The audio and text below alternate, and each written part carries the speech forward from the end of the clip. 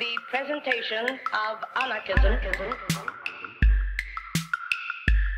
a social philosophy which aims at the emancipation, economic, social, political, and spiritual of the human race. The emancipation. Anarchist Essays is brought to you by Loughborough University's Anarchism Research Group. For more information on the ARG, see the link in the show notes or follow us on Twitter at ARGLBORO.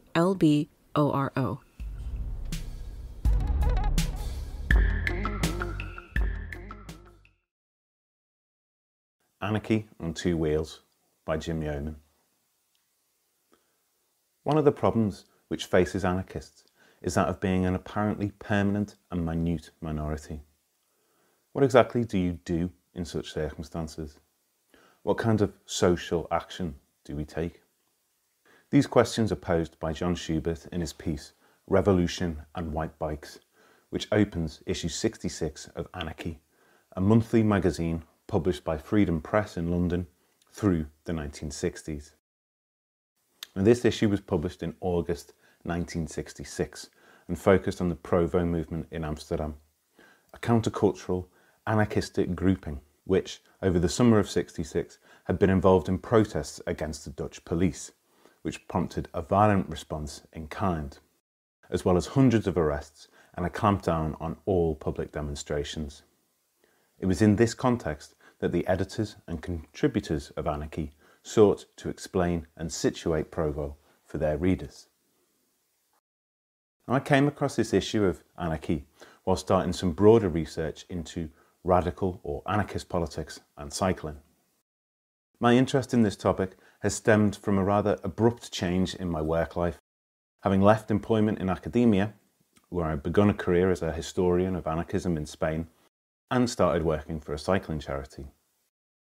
I wanted to know more about how cycling had been used as a spur or implement of radical change, and what, if anything, past examples of this type of action were relevant to contemporary discussion and action. Alongside critical mass, a form of direct action on cycles which originated in the 1990s and involved mass rides through cities, usually clogged by motor traffic, the name which reoccurred most often in these kind of initial explorations into this world was that of Provo and the White Bicycles Initiative. This in turn led me to Anarchy 66, which will be the focus of this essay. In the next 15 minutes or so, I'm going to give a broad outline of Provo and its most distinctive initiative, before moving on to give a sense of how both were conveyed to an audience of British anarchists. While this is a fairly specific angle of a very small example of anarchist history, I'm drawn to this slice of radical reflection. As we shall see, the response to Provo from across the channel was mixed, to say the least, and brought to mind the difficulties many on the left, including anarchists, have in thinking about groups such as Extinction Rebellion. They, or we, like some of what XR say and do, but just as much is worrying or controversial about the group. I include myself in this, and I feel some affinity with the qualms that contributors to Anarchy had with Provo. Now, I don't pretend to present anything particularly conclusive here, but rather to share some thoughts that were inspired by this coalescence of anarchism and cycling, what it hoped to achieve and what others made of it. Throughout, I'll be breaking up the essay with the sounds of a group ride that I did with members of the City of Liverpool FC Cycling Club in September 2021. Mainly because I like the sound of cycles moving through the world and the dropping in and out of ear contact with the music that accompanies in the back of a friend's bike.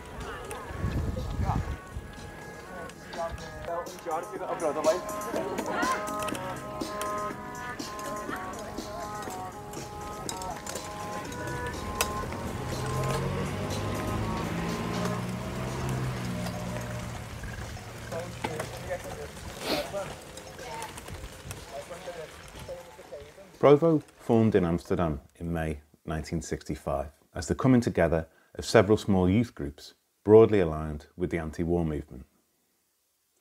The following month, the group launched their monthly magazine, Provo, which saw its readership as Anarchists, provos, beatniks, layabouts, tinkers, jailbirds, saints, sorcerers, charlatans, philosophers, germ carriers, major domos, happeners, vegetarians, syndicalists, hustlers, incendiaries, marionettes, infant teachers, and the Internal Security Service.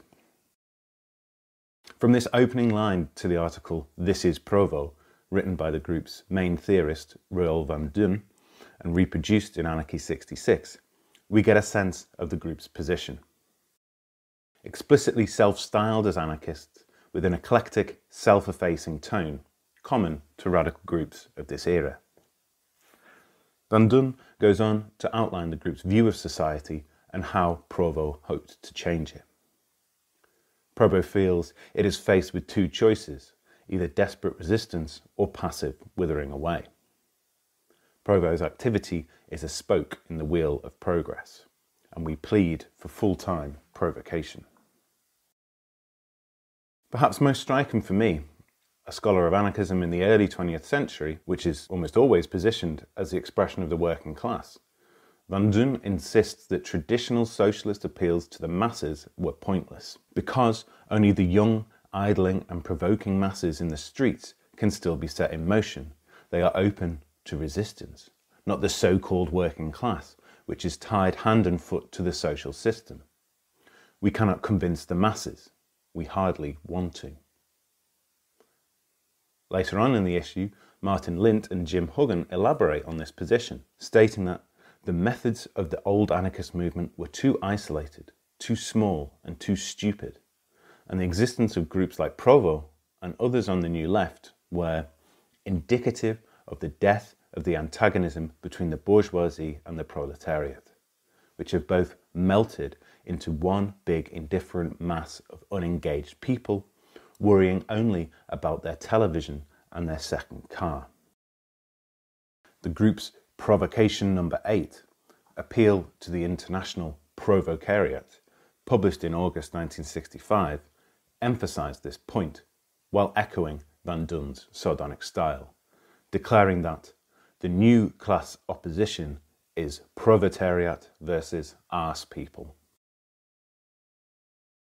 Instead of bringing the working class to their politics, Provo aimed to rile up agents of the state to a point where they exposed their true nature. In Van Dun's words, the policeman is our best friend. The higher their numbers, the more impertinent and fascistic their behaviour, the better for us. In Provocation number 8, the group claim, through provocation, we force authority to tear off its mask. Now, none of this was regarded as a solution to society's ills, nor was it even seen as a productive use of energy, but rather a last resort in the face of apathy and resignation. We realise that a demonstration is senseless. We dare to say, demonstrate for demonstration's sake, provoke for provocation's sake, resist for resistance' sake. If only we could be revolutionaries. Here and now, we cannot be much more than insurrectionists. Go ahead. Thank you.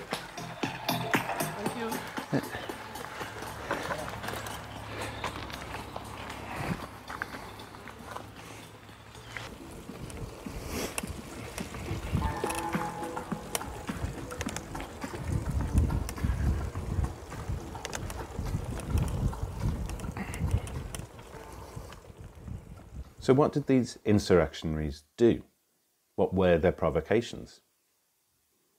The first major action of the group was a protest against the marriage of Dutch Princess Beatrice to Claus von Amsberg, a former member of both the Hitler Youth and the Wehrmacht, which took place in July 1965. Now, Provo used this moment to launch their magazine and distribute a fake speech by Beatrice's mother, Queen Juliana, which declared that she'd become an anarchist and was negotiating a transition of power with Provo. After this, the group set off smoke bombs near the royal palace. Rumours were also spread that Provo planned to dump a huge amount of LSD in Amsterdam's water supply. Later initiatives included deliberately getting arrested by the police for apparently smoking cannabis, only to reveal that the joints were filled with tea, hay and herbs. Alongside happenings such as these, Provo maintained its magazine and inspired similar publishing activity across the Netherlands. By 1967, they claimed to be printing up to 10,000 copies. Lead printer Rob Stolk claimed that even this solid print run still did not meet the massive demand for their paper, making those who managed to get their hands on a copy extremely lucky. But without a doubt, the action that Provo were and remain most celebrated for was the White Bicycle Plan. The initiative was the idea of industrial engineer Luud Schimmelpenninck as a symbolic statement against the dominance of motor traffic on Amsterdam's streets. And the plan was very simple. The group gathered up around 50 used bicycles, painted them white, and left them unlocked across the city for anyone to use. The white bike symbolises simplicity and hygiene, as opposed to the gaudiness and filth of the authoritarian car, read a pamphlet which accompanied the scheme. The distinctive white bicycles made for great imagery, including a photograph of a crowd holding one aloft to the camera, which was stylised by Rufus Sagar for the cover art of Anarchy 66. Now, this action gathered a fairly large amount of attention in the Netherlands and abroad, as well as the ire of the Dutch police. The cycles were confiscated under the pretext that they were liable to be stolen, which would, in turn, waste police time in tracking them down. Bicycles, by law, had to be locked when in public. In the words of Peace News writer Barnaby Martin, you were forced to protect your machine, assuming that others will steal it. It is illegal to trust others. By declaring that their bicycles will be left unlocked, the Provos provocatively asserted their belief in founding social relationships on trust and responsibility, and by painting their machines distinctively, told police and potential thieves alike where their principles lay. In characteristically sardonic style, when it became clear that unlocked bicycles would be removed from the streets, Provo secured them with combination locks with the code painted on the frame so that anyone could release them.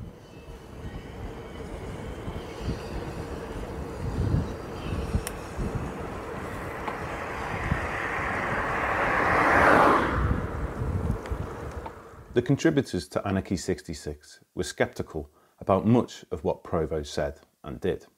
Schubert described the group's publication as a mixture of anarchism and nihilism and flamboyant nonsense, while later in the issue, Jim Huggan identified an inherent confusion in their outlook, typical of the continental temperament, whatever that was supposed to mean.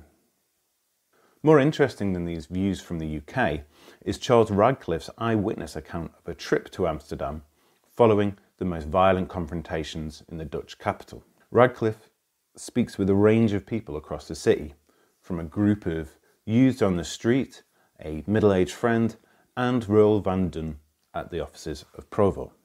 More than anything, Radcliffe is interested in Provo's public dissociation with recent violence in the city, a move which worried Radcliffe and felt familiar to English intellectuals who isolated themselves from the consequences of their politics.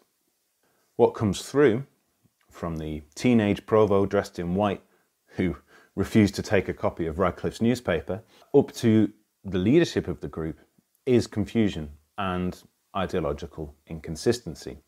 Perhaps most alarmingly to an anarchist audience, Van Dun admits that ultimately Provo is a reformist movement, seeking election to the local municipal council so as to, quote, observe authority from inside, while defending the group's decision to disavow the recent violence by saying that their actions were more provocative satire than direct statement. In response, Radcliffe tells him that the Provos had betrayed the proletariat. Nevertheless, Radcliffe remains impressed by the experiment in Amsterdam, viewing it as quite definitely the best and most interesting statement on youth revolt to come out of the continent. Perhaps the clearest view on Provo in the issue comes from Radcliffe's friend, who he meets at an Amsterdam cafe. They just want their happenings, white bicycles instead of cars in the city, and smoke control. And it was the bicycle plan that Provo were known for at the time and today, while their other slightly muddled positions and provocations were largely ignored and then forgotten. While the original white bicycle provocation was small in scale, its originator, Lud Schimmelpenninck, had much grander ideas, aiming to push Amsterdam's local government to adopt the scheme and distribute 10,000 white bicycles for free use while heavily restricting motorised travel into the city. Schimmelpenninck actually gained a seat on Amsterdam City Council in 1967, a decision which prompted ire from anarchist observers, but his plan was unanimously rejected by other council members. Undeterred, he continued to push his plans for shareable transport alternatives to the private automobile, often through bicycles but also electric cars, a plan which was trialled to little success in 1974. Schimmelpenninck went on to be a key part in setting up the first long-lasting bicycle share scheme in the world in Copenhagen in the mid-1990s, and returned to launch a new white bicycle plan in Amsterdam in 1999. From there, city bike sharing programs have spread over the world, with an estimated 2 million cycles dedicated to communal use worldwide. I wonder how the original instigators in Provo would regard these initiatives. All of them require some form of payment, some sort of identification, and local political support to function, unlike the provocation that the Provos intended their free bikes to be. It could also be argued that their impact on motor traffic has been limited, though perhaps it would be unfair to expect a great impact in this area. After all, even the original Provo scheme was less a concrete plan for action and more an attempt to rile up those who saw the car as the glorious future and the bicycle as a relic of the past. In this sense, perhaps the clearer legacy of the white bicycles would be something like critical mass, which has more in common with the attitude and outlook of the Provos, even if the city bike feels like a more direct descendant. In the past, I've been quite sceptical of critical mass, having taken part in a few rides and never quite seeing what the point was, in a manner quite similar to my instinctive scepticism of Extinction Rebellion's actions. And while I feel some resonance with the cynicism in Anarchy 66 towards Provo in general, I think this brief foray into the movement and its reception has tempered this somewhat.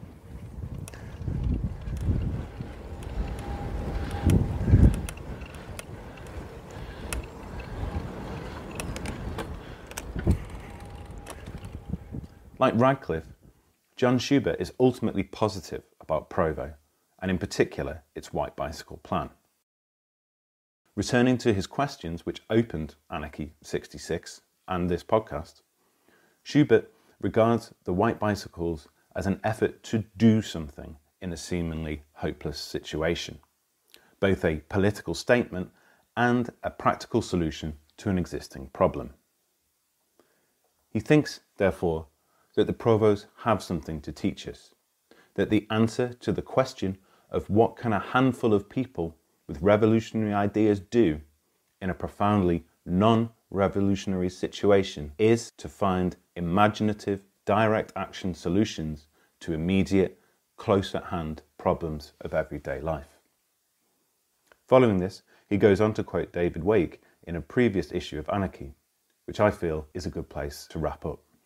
Proceeding with the belief that in every situation, every individual and group has the possibility of some direct action on some level of generality, we may discover much that has been unrecognised and the importance of much that has been underrated.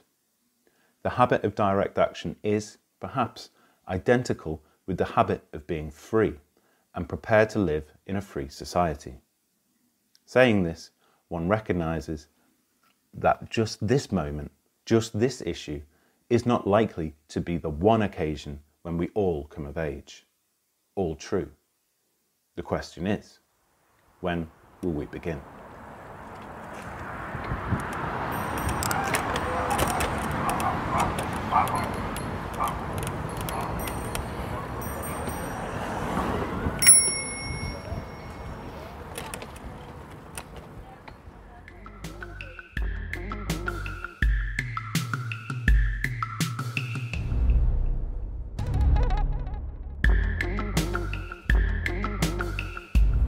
Thank you for listening. To help others find anarchist essays, please rate and review us wherever you find your podcasts. And if you're interested in anarchist ideas, why not check out the journal Anarchist Studies? For over 20 years, Anarchist Studies has been publishing original research on the history, theory, and practice of anarchism. For more information, visit www.lwbooks.co.uk/anarchist-studies.